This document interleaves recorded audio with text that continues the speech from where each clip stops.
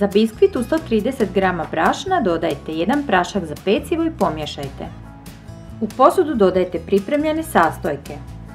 Nastavite dodavati 150 g šećera, 200 ml mlijeka, 70 g mljevenih oraha, 50 ml ulja i 1 jaje. Sve sjedinite.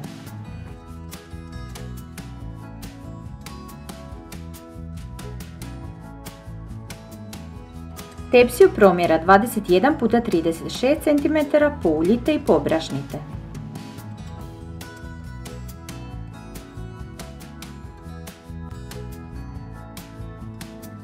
Smjesu za biskvit rasporedite u tepsiji i stavite peći na 180 stupnjeva oko 20 do 25 minuta.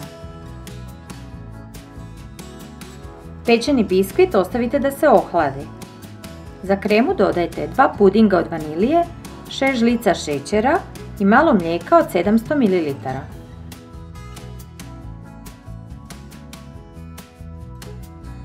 Ostatak mlijeka stavite kuhati.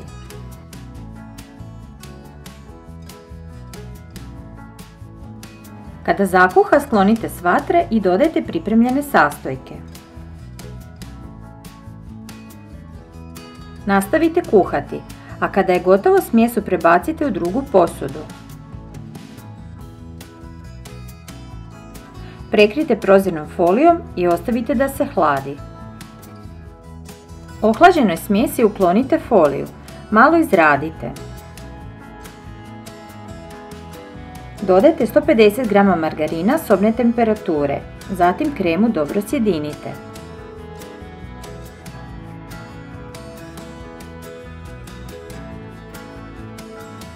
Pripremljenu kremu rasporedite preko biskvita.